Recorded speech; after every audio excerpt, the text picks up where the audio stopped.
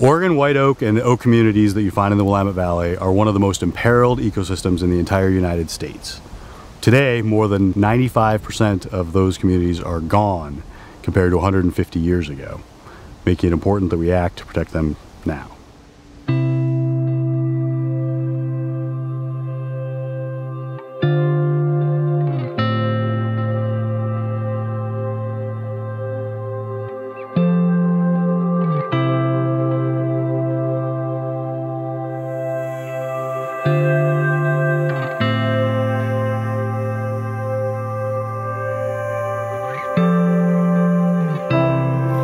Garryana, or Oregon white oak, is significant from a historic aspect because that was the dominant habitat tree here in the Willamette Valley. It's sort of the marker species of what plants and animals existed in the Willamette Valley pre-settlement. When the first settlers arrived, I like to characterize the Willamette Valley that they encountered as being the Yellowstone of the Northwest. It was this really abundant and diverse landscape with amazing wildlife diversity, with elk and two kinds of deer, and grizzly bears and wolves and cougars and California condors. And the Willamette Valley was this mosaic of prairie and savanna, denser forests along the floodplains and into the foothills. Really amazing landscape that is, you know, some of those pieces are just shadows now.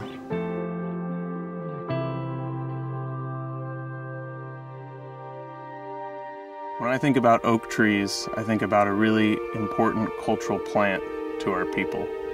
Myself, I'm Kalapuya. My family signed the Willamette Valley Treaty of 1855. Oak trees are something that you need to manage for generations to produce food. So one generation produces enough food for a person, 25 years. 50 years, enough for 3 people. 75 years, and a whole family of people can live off the food. In the Pacific Northwest, I think there's about 750 species of wildlife that visit or breed here. In the Willamette Valley, we've got just 200, 250 species that breed, and almost all of those mammals and birds that live in the Willamette Valley use oaks at some time during the year. We have a herd of 50 or 60 elk that's been probably, I'd say, a week out of every 2 weeks here on the property. And the reason they're here is because we have a lot of cover for them. I look at the entire property more as a wildlife preserve. There's about 1,000 species of native plants in the Willamette Valley, and about half of those are strongly associated with prairie and oak habitats. The problem is that the amount of space that they have is smaller and smaller.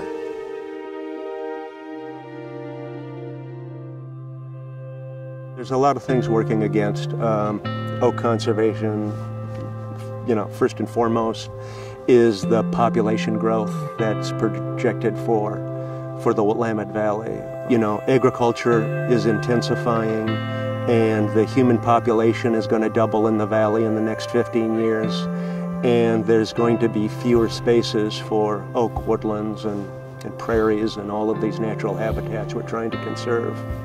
Another significant consideration in the decline of white oaks is that they do not have any regulatory or other protection in place. There's numerous threats throughout the valley, including conversion to vineyard, conversion to farmland, grazing, conversion to Douglas fir forests. Most things are much more profitable than keeping the Oregon white oak here. When we first moved to the property, it's interesting because we were advised to cut the oaks down because at that time nobody felt that they had any value. There weren't any markets for them. Most of the oaks that you find in the Willamette Valley today are more than 100 years old. There are very few younger oak trees.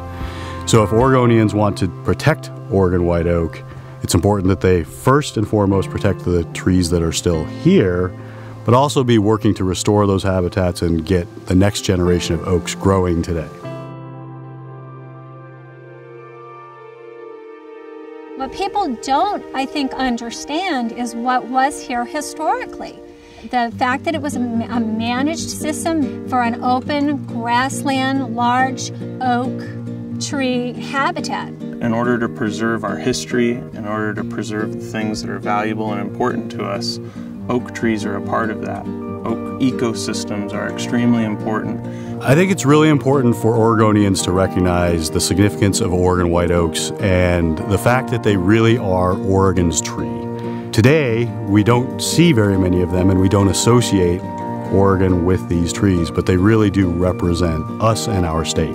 It's a small number of people, mostly private landowners, who really hold the fate of these habitats in their hands. And a key to that is helping landowners figure out how they can meet their goals for their land and at the same time perpetuate these habitats. In the future, I would like to see the property preserved as a wildlife preserve. That's been my goal, and hopefully it'll come to pass. I do not want to see it turned into a vineyard. There's a large oak just about a few hundred yards behind us, and that's where the ashes of my mother and father are. We picked the oak because it's one of the nicest on the property, and also because I figured that no matter what happened to the property, that would be probably the last thing that was cut. You know, oak restoration is not difficult work. We just feel fortunate to be basically caretakers in time of these, great legacy oaks, and hope that they will be here for generations to come, and with the help that we can provide.